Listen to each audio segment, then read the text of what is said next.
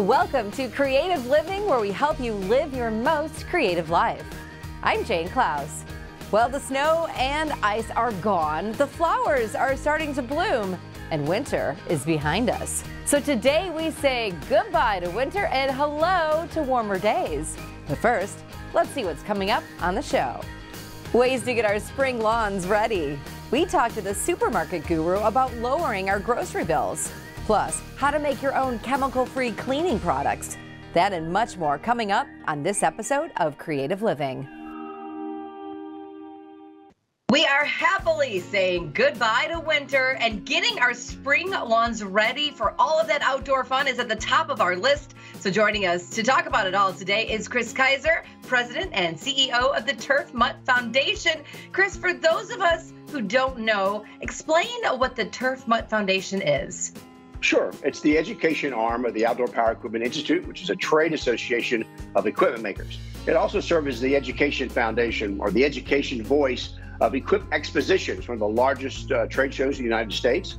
We help educate landscapers, hardscapers, people who help create the outdoors. So it's the education arm of the industry. Explain to us what the mission of the Turf Mutt Foundation is. Sure. It's to empower kids and educate kids about becoming stewards of the outdoors. Remember, nature starts at your back door. So we want kids to better understand how important their outdoor space is and how beneficial it is. We want to empower kids to understand that and help their parents plant the right plants and maintain their outdoor space in a way that benefits everyone. Now, there's a cute story behind how you got the name of the foundation. Explain that to us. When we talked about this, how could we educate kids about the outdoors? They don't want to listen to an old guy or somebody who runs a trade association. We said we want to create a superhero to battle the bad guys, heat freak, carbon creep, dust demon, to help kids understand it and make it sticky for them. And Turf Mutt was born. A superhero was born. Wow, that is fantastic. And what a great story. Now, the pandemic, we were all stuck at home, but it really started a trend towards outdoor activities. What did you notice about that time? Absolutely. We call it backyarding. So folks reconnected to the outdoors. Parents suddenly found themselves at home with their kids, and they found themselves being teachers. Luckily, we had a lot of curriculum in the schools delivered by Scholastic. And during COVID, we were one of the largest downloaded curricula in the United States. And that's where Turf Mutt comes in. What your needs are. You can tailor your landscape. Do you want to be a nature lover, a landscaper, an entertainer, a chef, a zen space? That's the key, is to be able to tailor nature for your particular needs, or your kids or your dogs, at the same time helping nature. I love that. And I love all the different ways to make your space perfect for you and your family. So give us some tips on how to get our backyards in shape for spring, depending on what it is we'd like our yards to be for us. Sure. Well, first of all, know your zone. Know where you live. Arizona is very different than Louisville, Kentucky, where I am right now. Very different from the coast. And so know your zone, and that'll guide you in what you can plant. Know your climatic zone. That'll tell you the kind of plants you can have. And importantly, plan. Nowadays, post-COVID, a lot of materials can be in short supply, labor can be in short supply, landscapers can be in short supply. So plan ahead. And so use plants for a fence line. Use plants, and particularly flowering plants, to attract pollinators. Bird support. You can make your yard aesthetic and beautiful at the same time benefiting nature. That's fantastic. Now, I like to call it taking a nature bath, but explain to us why getting outdoors is good for our health. Oh my goodness. Significant health research has shown us that being outside helps reduce stress and anxiety. It's a great way to get your kids off the devices. And one of the ways, again, Turf Mutt, because we tell from a dog's point of view, a dog will get your kids off their devices. Get them a dog, get them a puppy. The Asian countries call it forest washing. And they've known about it for a long, long time. Just being outside, be quiet, listen to nature, and it'll help your stress levels. Know your zone. That's what I'm going to remember. Chris, all good information. Thank you so much for joining us today. My pleasure. Thank you for having me. If you would like more information, just head over to the Turf Mutt Foundation website. A good way to ease yourself into spring is with a little spa relaxation. So let's head to Tucson for some much needed R&R.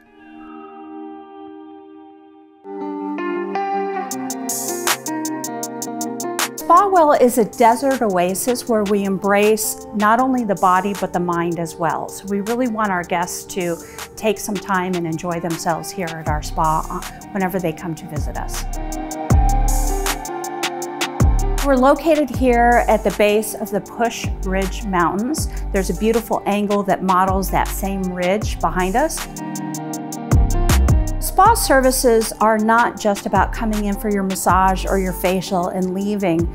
There really has become more of an opportunity to embrace the entire visit and experience. So instead of just coming in and getting your massage and facial and leaving, our guests are really taking a moment to enjoy and increase their wellness opportunities. So they're coming in, having a massage, enjoying the pool, laying out in the sunshine. We also have a movement studio where we offer yoga classes. We also host our Sparties, which are parties for our guests to enjoy in groups of people, so you're not interfering with the rest of our spa guests that are wanting to relax. And we also have an amazing salt inhalation room, which is very beneficial for immunity systems, as well as just a great place to relax and meditate. One of the most unique services that we offer here at Spa Well is the vibrational singing bowl experience, where you're laying on the massage table and you're actually having those bowls as they're singing placed on the body so that you have the vibration of those bowls vibrating your body, and it helps to balance your natural frequency. It truly is a unique experience, not to be missed. We've seen CBD really come full circle into the spa experience.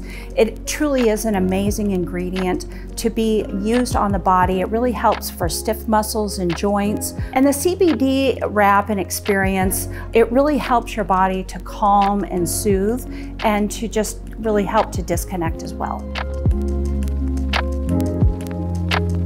Spa Well is open to not only our guests staying here at El Conquistador, but also to our local community. We have a couple of different packages that are available to our guests. There is a package that's part of an overnight stay, so staying here at El Conquistador and enjoying a Spa Well experience, as well as just a day package.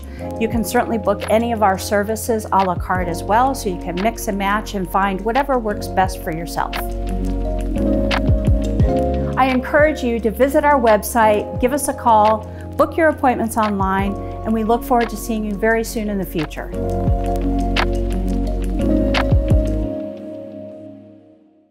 Getting outdoors is important for our health. In fact, research shows that short-term memory is improved by 20% by simply walking outside in nature. So why not lace up those sneakers and start exploring? And also, let's just take a peek at what we have coming up on Creative Living. Tips to cut your grocery bill and ways to make your own chemical-free cleaning products.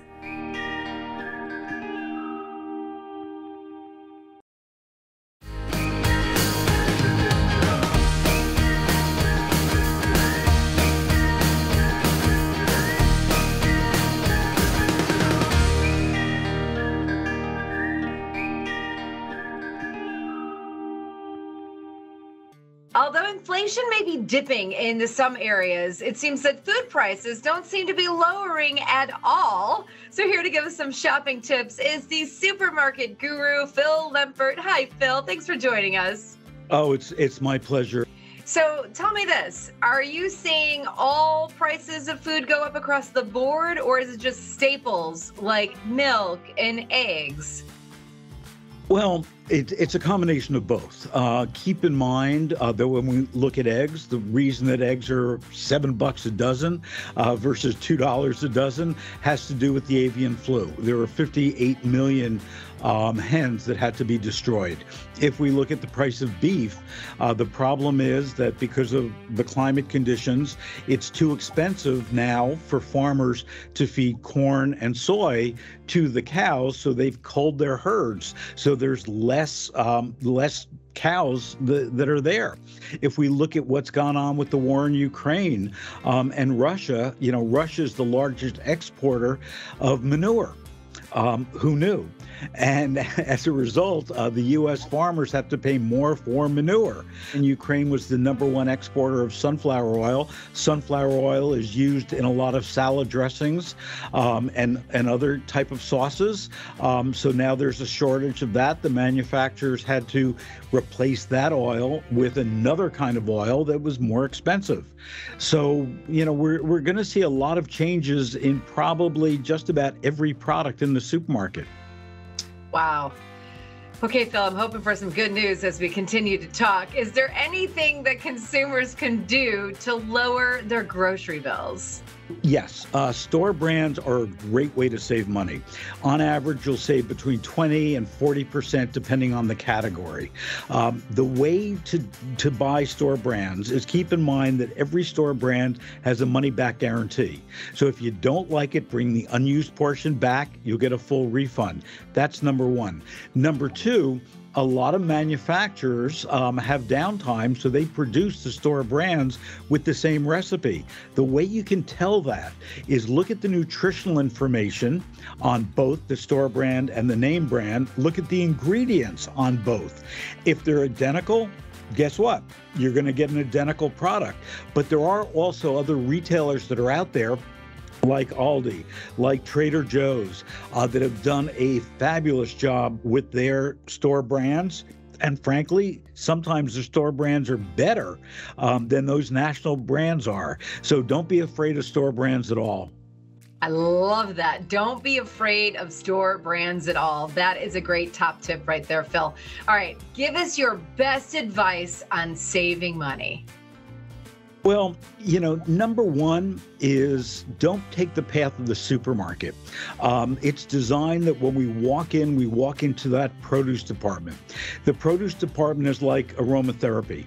Great colors, great aromas. It makes us stay in the store longer. So what you want to do is you want to go into the center of the store first, where all those unemotional jars and boxes and cans are. Go there first. Also, make sure that just because it's the end of an aisle doesn't mean that it's on sale. Look for that price. Look to see whether or not it says sale item. So just be cognizant of what you're doing in the store, and that's one of the best ways to save money. All right, Phil, you gotta tell us, are these high prices here to stay? Yes. There's no question. We've got the cheapest food supply in the world. We've been very fortunate, but because of labor, trucking, transportation, and climate, these prices are not going to come down. You might see, you know, a typical product come down for a few weeks, but overall, our prices will continue to rise. Hopefully not as much as they have. And as we get certain conditions rectified, like avian flu, and we get more hens, the price of eggs are going to come down. There's no question. Is it going to be $1.99? Probably not, but it's not going to be $7 either. Phil, thank you so much for all this great information. For more information and you want to hear from Phil, just head to his website. Now that winter is behind us, it's time to get the kids outside and off their devices, right? Activities in nature have been linked to better well-being in children, including self-esteem, stress reduction, and resilience. Not to mention the fun they'll create with their friends. Don't go anywhere. We've got more to come on Creative Living. A simple way to clean without all of the chemicals. And we visit the River Road African American Museum in Louisiana.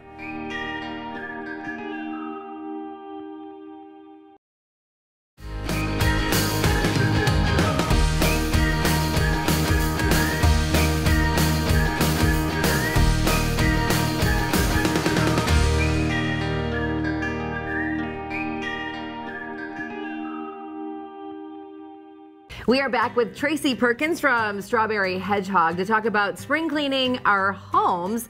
Tracy, me, and probably so many other people have tons of cleaning products at home. Do we really need all of them? No. It's a great marketing technique to sell you lots of things, but really you can get away with one good surface spray. You can use it on all sorts of different things. So talk about the difference between a store-bought product versus something that's handmade? Something that's handmade, especially if it's DIY like we're gonna do today, you know exactly every ingredient that's going into that product. Right, yeah. So you know there's nothing in there that's going to harm anybody if you're worried about kids or pets or anything like that, you know. As opposed to products that you can buy on conventional store shelves that they do not have to tell you what's in those products. And there are all sorts of things that are very harmful. If there are warnings to not pour it down the sink, if there are warnings to not let your kids get a hold of it, of course, it's filled with harmful things. You've got some great ideas on how to make our own home cleaning products. So let's just talk through these really quick. This is a soap? Yes, this is just a liquid soap. So I believe it was last year the FDA finally declared triclosan as a toxin, and so it's eliminating it from hand soaps. That was a main disinfecting component, but you can get the exact same disinfecting power from just soap. So what we do is we take our bar soaps and you can actually shred it and mix it with boiling water and put it in a pump bottle, and then you have liquid soap. Okay, and we're always doing laundry, and so laundry detergent, I mean, we're not even thinking about what chemicals are going in there. They go in our clothes and then they go in our bodies. Exactly. So this is a laundry powder. How is this made? Yes, so that's our laundry powder that we make. It has washing soda, baking soda, Epsom salt, essential oils, and then our actual soap grated up in it. And you only need a small amount because it's super concentrated, so a little bit goes a long way. And it doesn't contain any of the detergents that can irritate your skin. It doesn't contain any of the synthetic fragrance that can lead to all sorts of other problems. So you're going to show us how to make one today. What are we making? We're making an all-purpose, all-surface spray. Which we love. Like, everybody has the all-purpose spray. I want to have one in every single room of the house. And you're saying it's easy to make our own, and it's going to get rid of the bacteria. Exactly. I'm going to step you through it. Okay, I'm making it. All right, you're making it. Am I using this? Yes, we're using this spray bottle. Alrighty. All right, we're going to start out with some white vinegar. Okay. Ah, I love that. Here we go. How much? We're going to go 1/4 of the way up. So vinegar is an excellent disinfectant, but it's a great way to eliminate odors in the air. This is just distilled water. Oh. So we're going to go almost to the top, so right at the bend. So you're using a lot more distilled water than you are the vinegar. Absolutely. And then we're going to use a little vodka. Oh. The vodka will help disperse and help it dry quickly. So you're going to go up to the bend. There you go. So it's about 1/8 vodka. Perfect. Oop, I did put a little bit too much in there. That's okay. It's all good. I got a little extra shot of vodka in there. Get a little heavy-handed, the bartender. And then we're going to put in our essential oils. Okay. So this alone is a good disinfectant. It will kill bacteria on surfaces. But if you want it to smell amazing and have an extra punch of disinfecting power, then go with the essential oil. I'm just going to do 5 drops of peppermint. We're going to do 5 tea tree. Tea tree is our best disinfecting oil. I can smell it. And then we're going to do a full dropper of the lemon essential oil. Like that much? Yes. Look at all that fresh lemon. So each time you use it, you're going to just shake, shake, shake. And then make sure that your nozzle is on spray. Yep. We're ready to go. Okay. So I'm going to spray this. I love that you're sharing the secrets with us on how to make this stuff ourselves. Tracy, thank you so much. Great information. Thanks, Jane. Absolutely. For more information on Strawberry Hedgehog, just head to the website.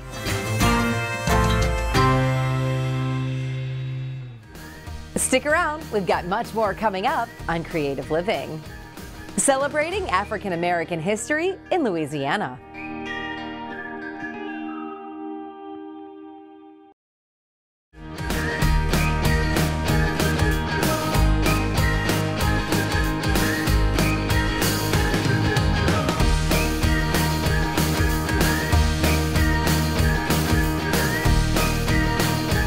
We take a trip to Louisiana to tour the acclaimed River Road African American Museum.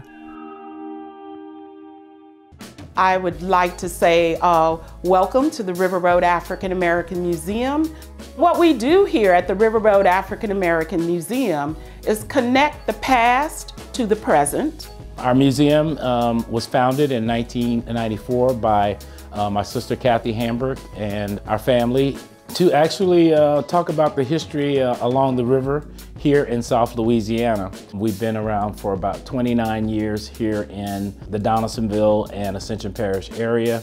and has become one of the premier museums for the state of Louisiana when it comes to African American history. When you think about Black history, what we want you to understand is that this is more than Black history. This is Louisiana history. All of the rural communities are represented in this museum that we call the River Road African American Museum. This is America's history. This is a part of world history. Our museum has collected various buildings and artifacts that are in relation to the life of those Africans who were brought to Louisiana to work the plantations and the lives of those descendants who now live in this community.